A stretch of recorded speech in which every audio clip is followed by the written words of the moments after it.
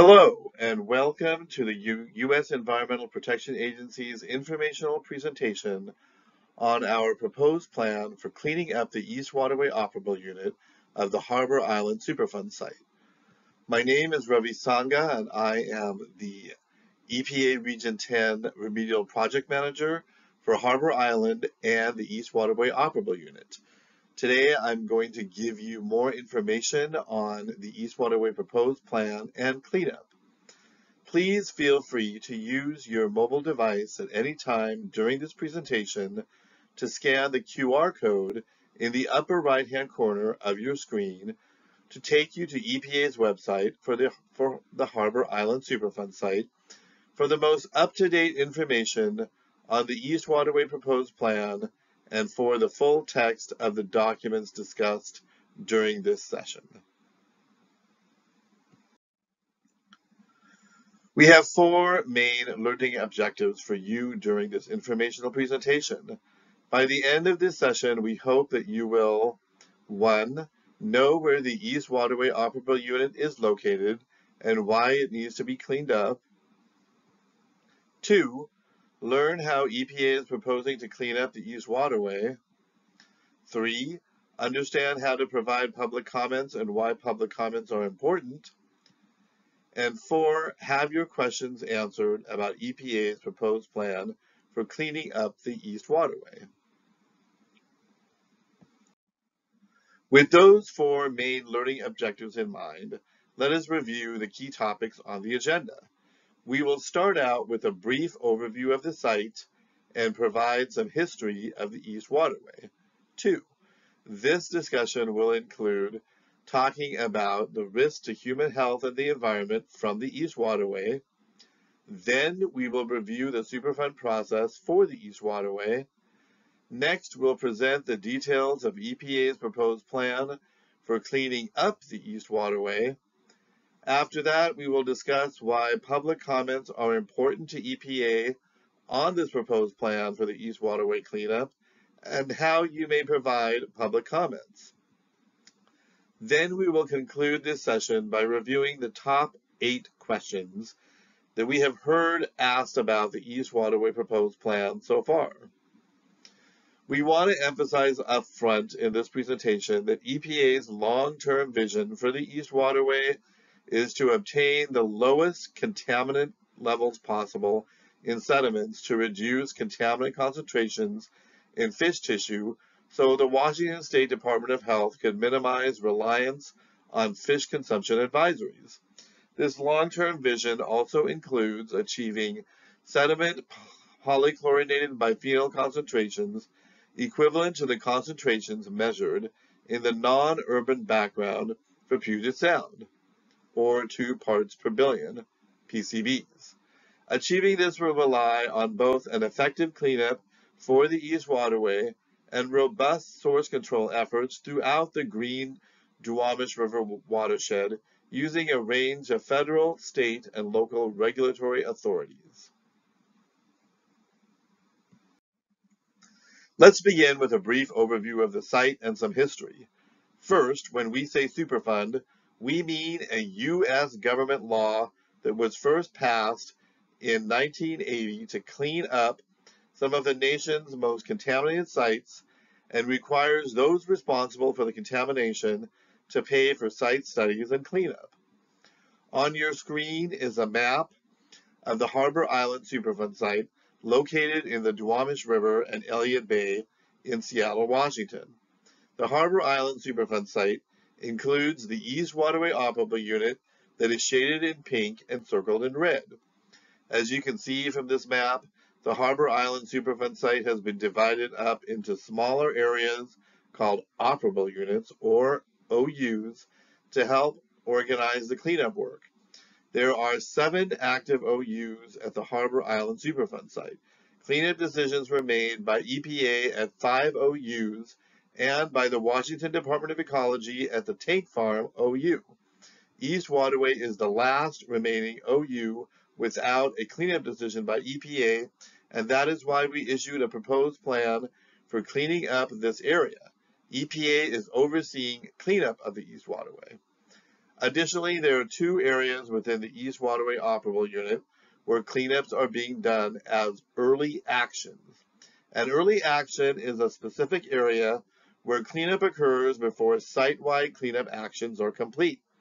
Slip 36 and Terminal 25 are the early action areas within East Waterway.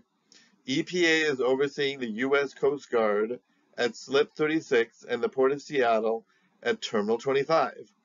In the future, EPA will be requesting public comment on the cleanup options for these early action areas, but that is not the focus of this information session.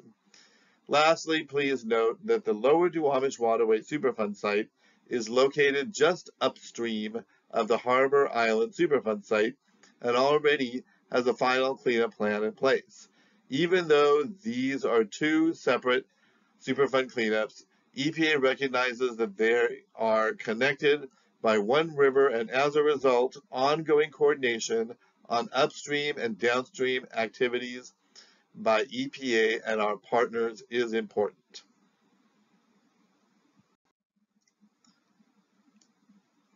The picture on the left of your screen is a historical photo of the East Waterway. Over the past 100 years, the East Waterway has been modified to support urban and industrial development. Some of the changes to the East Waterway include controlling the water flow, constructing Harbor Island in the early 1900s, deepening the channel, shoreline modifications, intertidal habitat loss, and installation of riprap pier aprons and sheet pile walls. Historical activities along the East Waterway have included marine terminals, shipyards, bulk fuel terminals, recycling and scrap metal yards, cement manufacturing, log handling, small boat marinas, boat manufacturing and repair, and many others. Previous commercial and industrial operations contaminated soil, groundwater, and sediment in the adjacent waterways. Today, as you can see from the more recent photo on the right of your screen, the East Waterway remains an active industrial waterway, which is used primarily for container loading and transport. The East Waterway is also an important fishing area for federally recognized tribes because it is part of the usual and custom fishing areas for the Muckleshoot Indian Tribe, the Suquamish Tribe, and the Yakima Nation. Treaty-protected uses within the East Waterway include a commercial salmon fishery, as well as ceremonial and subsistence harvesting. Additionally, the East Waterway is also used for other subsistence fishers and for recreation.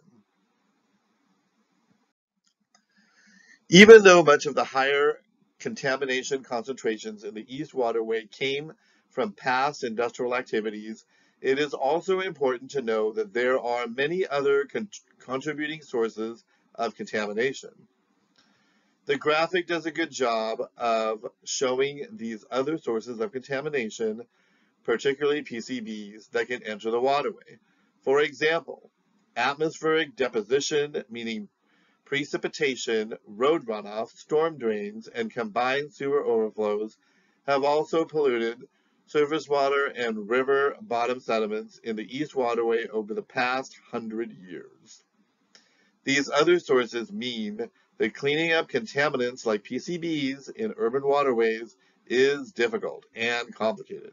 EPA can take actions to reduce contaminants in the sediment right now, like with this proposed plan for cleaning up the East Waterway, but there is also a need for looking at what needs to be done to clean up the broader watershed to help deal with those ongoing sources. As a result, the key takeaway on this slide is that while today we are presenting an aggressive plan for cleaning up just the contaminated sediment in the East Waterway, it is important to note that lots of other robust source control work will need to be done throughout the Green Duwamish River watershed using a range of federal, state, and local regulatory authorities.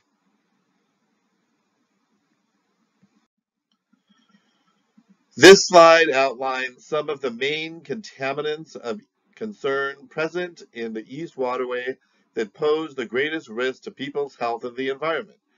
The focused contaminants of concern are polychlorinated biphenyls, arsenic, polycyclic aromatic hydrocarbons, CPAHs, and dioxins and furans. However, there are several other contaminants of concern that are also present at concentrations that could be harmful to animals that live in the sediment of the East Waterway. Each of these main contaminants of concern can adversely affect human health and the health of aquatic organisms. Several contaminants of concern can accumulate in fish, meaning people, and species that consume fish from the East Waterway that can be exposed in that way.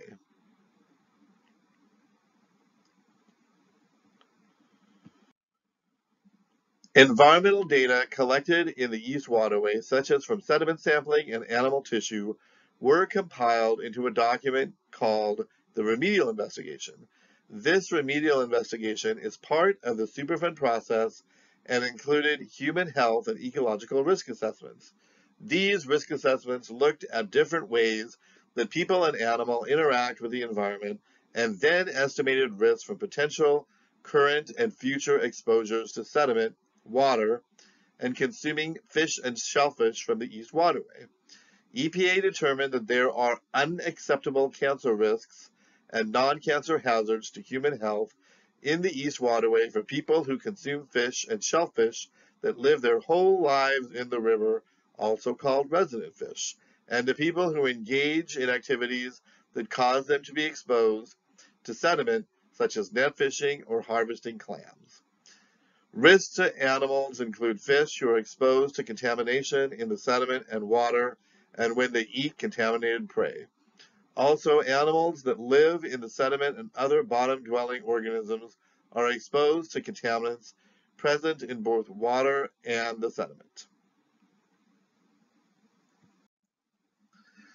Cleaning up Superfund sites is a multi-phase process. Please note that community involvement is a key piece throughout the Superfund process, both because there are community involvement requirements in the Superfund law and because EPA knows that meaningful public involvement will lead to a better cleanup. The main parts of the Superfund process that I want to highlight on this slide are the following.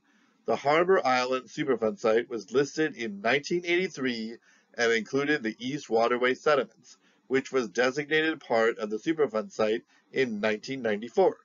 As mentioned on the previous slide, in 2014, under oversight by EPA, some of the responsible parties called the East Waterway Group that include the Port of Seattle, the City of Seattle, and King County completed the remedial investigation for the East Waterway that determined the nature and extent of contamination and the adverse risk to people and wildlife.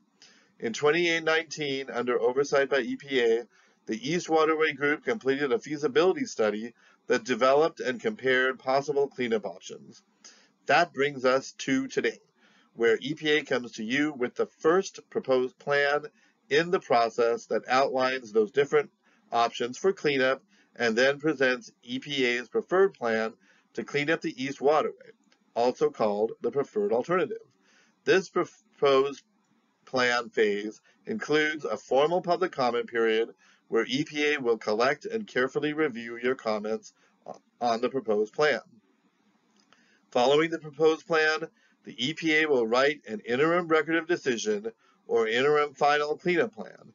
This is called an interim versus a final cleanup plan because EPA is planning to propose cleanup levels in the future after cleanup activities of the most contaminated sediment have concluded, and EPA has been able to evaluate what has been achieved with controlling ongoing sources, and if contamination entering the East Waterway Operable Unit has been reduced from management of these sources. Additionally, this interim record of decision would include a response to the public comments that we received during the public comment period called a responsiveness summary. The Superfund process for the East Waterway Operable Unit is continued on the next slide. The next phase in the process is called remedial design and the development of detailed designs of the cleanup before the construction begins. The estimated time for the remedial design phase is 4 to 5 years. Next, construction of the cleanup, also called remedial action, would occur over 10 years.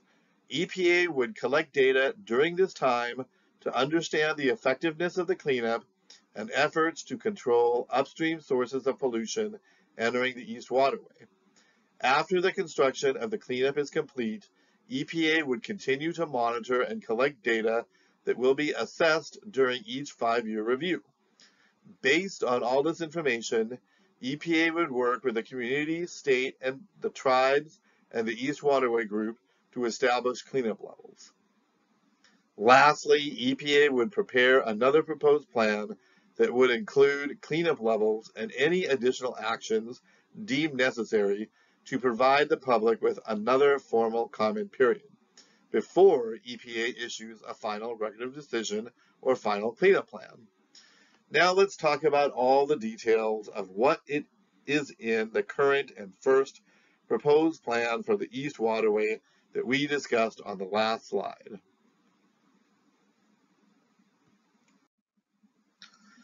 The first important piece to understand about EPA's proposed plan for cleaning up the East Waterway is that all cleanup options considered both open water and limited access under pier, low bridges areas of East Waterway.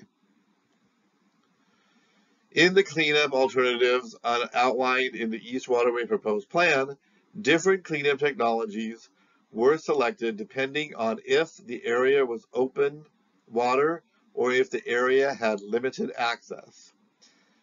The picture on the left shows an image of open water where there are no visible access limitations or obstructions. In open water areas like this, often a large amount of a technology called dredging can occur. We'll talk more about dredging in a moment. In contrast, the picture on the right is of a limited access area under the West Seattle and Spokane Street bridges where pilings and the height of the bridges themselves would make it difficult for any large equipment or barges to enter. Now let's talk more about the different cleanup technologies that were considered in the East Waterway proposed plan to address these open water and limited access areas. All cleanup alternatives that are outlined in EPA's proposed plan for cleaning up the East Waterway include different combinations of dredging or removal, capping or containment, enhanced natural recovery or ENR, and monitored natural recovery or MNR. Some of the things EPA thought about as we proposed different cleanup technologies to areas included the type, amount, and depth of contamination, the likelihood that people, wildlife, or fish will come into contact with the contamination, the potential for natural recovery, the likelihood that the area might be disturbed by ships or construction activities, and the need to maintain water depths and habitat so that people and fish can continue to use the waterway. Now let's learn more about each of these remedial or cleanup technologies. Dredging is a cleanup technology where contaminated sediment is removed from the waterway and typically transported by barge or rail to an off-site disposal facility. This image demonstrates how a dredging machine from a barge can use equipment to remove sediment and then place that contaminated material on another barge for transport. All the cleanup activities outlined in EPA's East Waterway proposed plan include mechanical dredging in most of the open water areas. Removing contaminated sediment is needed to maintain the current and future use of the East Waterway operable unit as a navigable waterway.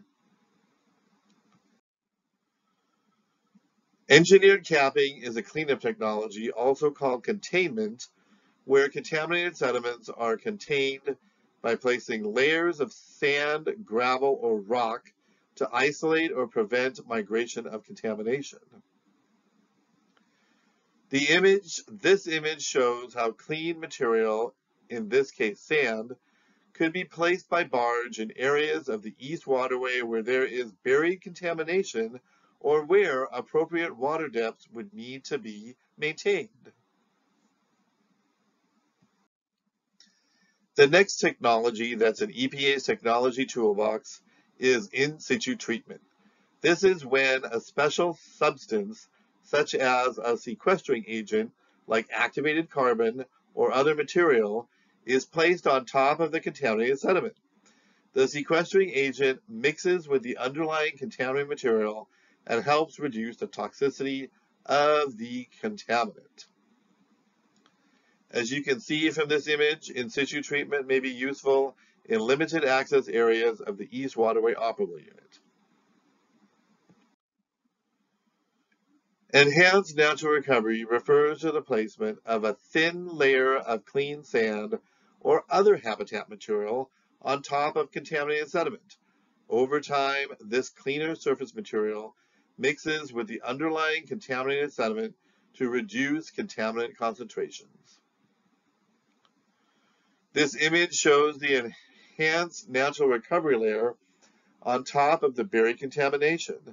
This image also shows that for the East Waterway, incoming sediment from the Green River and a very small amount from the Duwamish River will naturally deposit on top of some of the areas of the waterway over time as well.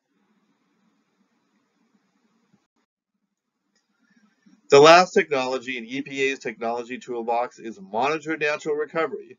Monitored natural recovery relies on the natural processes to reduce ecological and human health risks. During the cleanup, EPA takes samples to see if monitored natural recovery is effective.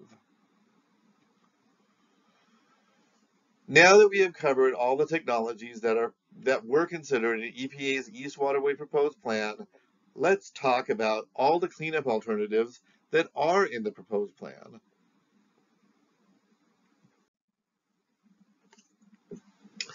Before we show you all the cleanup alternatives that EPA evaluated in the East Waterway proposed plan, please keep in mind that EPA uses 9 criteria to evaluate all the possible alternatives. The first 2 criteria are called threshold criteria, which means that any interim cleanup plan that is selected must protect people's health and the environment and comply with applicable laws. We then use the next 5 criteria as balancing criteria to weigh relative pros and cons of the different alternatives. As we are in the public comment phase, we are currently evaluating the last 2 criteria, state and tribal acceptance and community acceptance. This public comment period is important because it allows us an opportunity to seek feedback from you before making any final decisions regarding our interim cleanup plan. As you review the proposed plan and think about the material in this presentation, also consider these 9 criteria. Now let's look at all the cleanup alternatives that are in the East Waterway proposed plan. We know this slide has a lot of information, but this is the same figure that is in the EPA proposed plan. This table captures all 10 options or alternatives that were considered by EPA, including an alternative where EPA doesn't do any cleanup at all. This is also called a no-action alternative, and this no-action alternative is required for comparison. The key pieces to focus on this slide include 3 different ways to handle the open water area piece to the cleanup were considered in these alternatives, and those are marked by different numbers. Number 1, considered removal or dredging, capping and enhanced natural recovery in the navigation and sill reach, the area under the West Seattle and Low Bridges. Number 2, considered removal or dredging, capping and enhanced natural recovery in the sill reach. And number 3, considered removal and capping. Also, 4 different ways to handle the limited access area piece to the cleanup were considered, and those were marked by different letters. Letter A considered monitored natural recovery in under-pier areas and enhanced natural recovery in the sill reach. Letter B considered in-situ treatment in under-pier areas and enhanced natural recovery in the sill reach.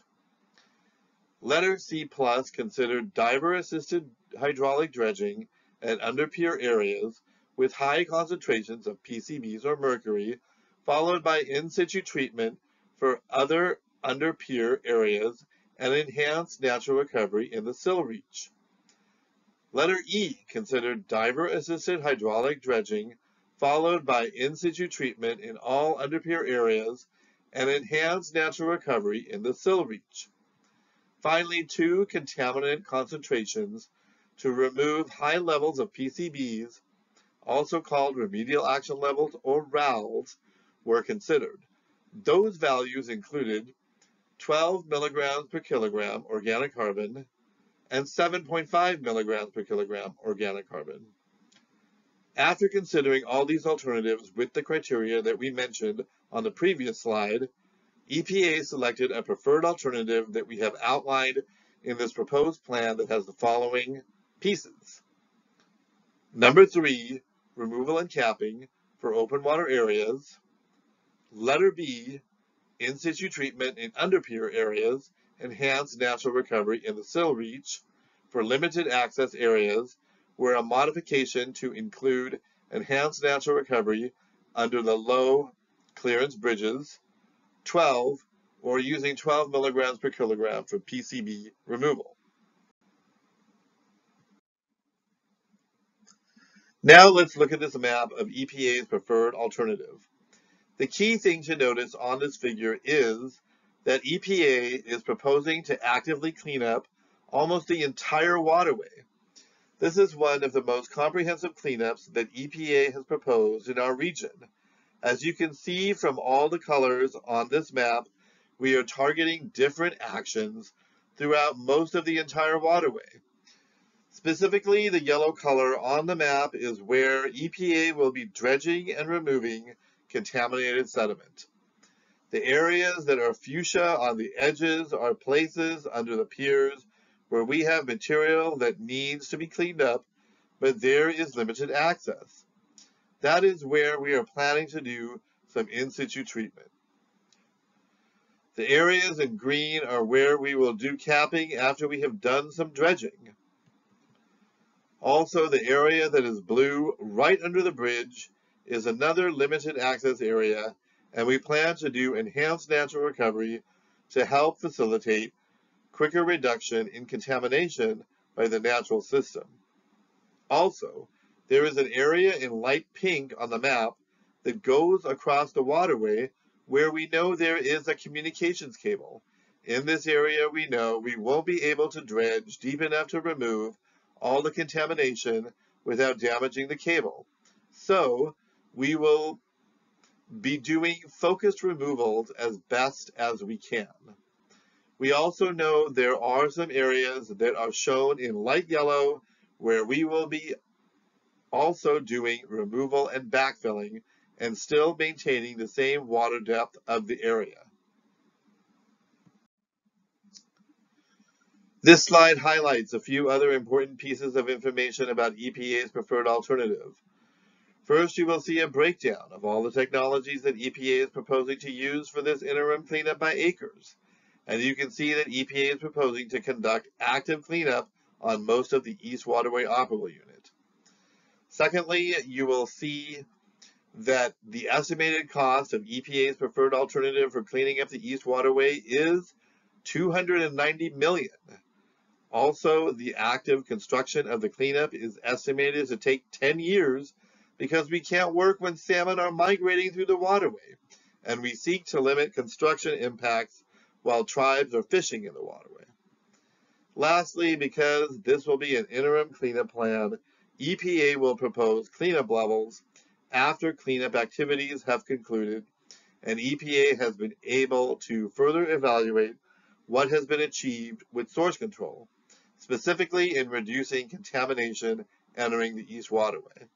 This interim approach gets the active cleanup of the waterway started and gives us time to evaluate the effectiveness of source control efforts and to fully incorporate them into the development of sediment cleanup levels for the East Waterway while taking action now to substantially reduce risks to human health and the environment.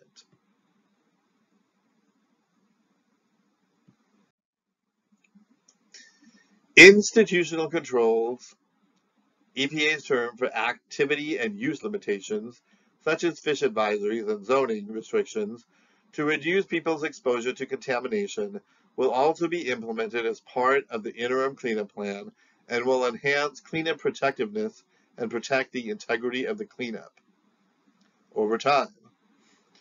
Some of the institutional controls that EPA is proposing in our preferred alternative for the East Waterway include land use restrictions to protect caps and areas where in-situ treatment is applied, waterway use restrictions, like the photo on the right that shows a sign in the river telling boaters not to disturb the sediment cap, fish consumption advisories, like the photo on the bottom that is by the Spokane Street Bridge, and educational outreach that goes along with those fish consumption advisories. EPA will work with local governments to review data that will inform these advisories in the future. Lastly, we want to mention that EPA's long-term vision for the East Waterway is to obtain the lowest contaminant levels possible in sediments to reduce contaminant concentrations in fish tissue so the Washington State Department of Health could minimize reliance on fish consumption advisories. However, as we discussed on the last slide, achieving this vision will rely on both an effective cleanup of the East Waterway operable unit and robust source control efforts using other federal, state, and local authorities. Community input and questions on EPA's proposed plan for the East Waterway cleanup, including EPA's preferred alternative, are encouraged. We really do review the public comments that you submit and consider if we should make changes to the final interim cleanup plan. You may submit public comments in multiple ways, including by mail. Please use the address on this slide, by email to eastwaterwaycomments@epa.gov, by translated comment forms on EPA's Harbor Island website in English, Spanish, Vietnamese, and Khmer, by voicemail in any language by calling 206-553-6520. Again, that's 206-553-6520. By attending public meetings on May 25th, which will be a virtual public meeting in English, and then on June 3rd, which will be an in-person public meeting with interpretation in Spanish, Khmer, and Vietnamese. And there, at both meetings, you can provide oral and/or written comments. Please note that public comments must be submitted to EPA by Friday, August 11th to be considered. This comment period end date already incorporates a 45-day extension request that was granted. More information about all these opportunities for providing public comments, including the public meetings, is available on EPA's Harbor Island website at www.epa.gov/superfund/harbor-island. As we mentioned previously, EPA will include a response to the public comments that we receive during the public comment period, called a responsiveness summary, when we issue the final interim record of decision.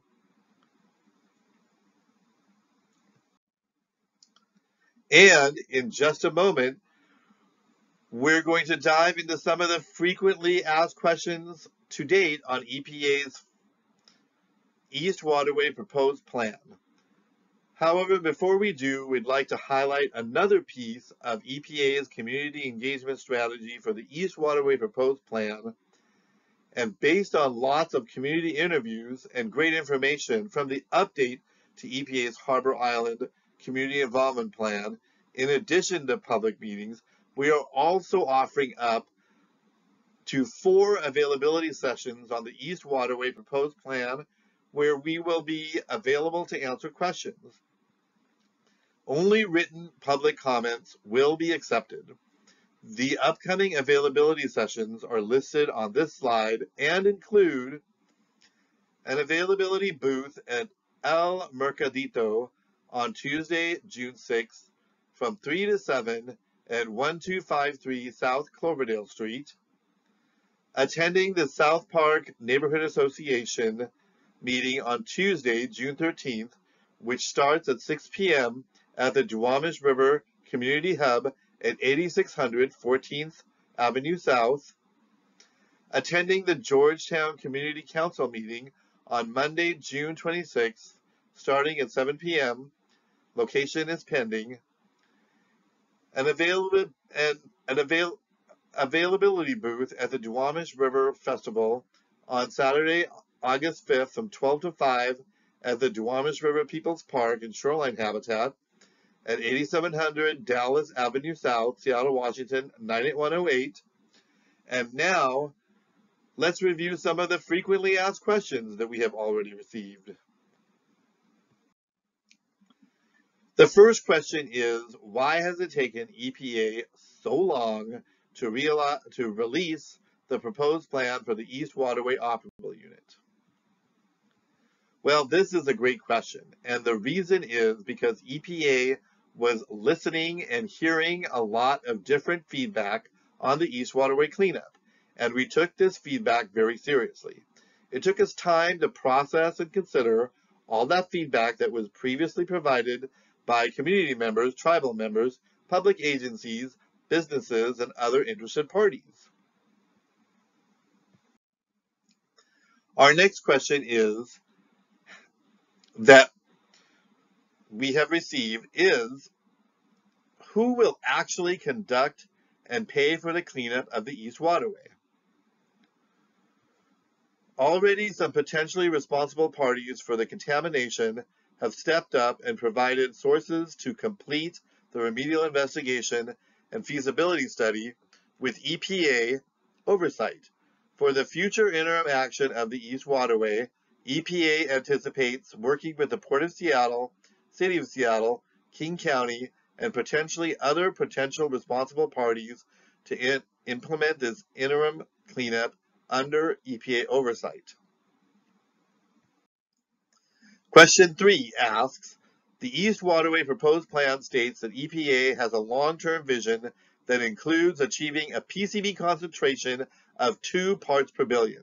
Is this an official cleanup level that EPA is committing to in this proposed plan? Well, the answer is no. EPA will not be setting an official cleanup level until active cleanup of the waterway has been completed and EPA has evaluated the effects of efforts by federal, state, and local governments to reduce contamination entering the East Waterway from the Green Duwamish River watershed. As we have discussed today, this is one of the most comprehensive cleanups, even though it's interim, that EPA has ever proposed in our region. And although we are not setting an official cleanup level, our efforts will be guided by and in support of our long-term vision of 2 parts per billion, both in our proposed cleanup plan and how we engage with others to reduce contamination coming into the site after active cleanup of the waterway has been concluded. Question 4 states, will this cleanup have any effect on the Green River, and will sediments from the Green River be used for capping in the Duwamish River? EPA's answer, well, this cleanup will not have any effect on the Green River, and materials for capping will definitely not come from the Green River. Lastly, EPA will ensure any capping materials are free of contamination.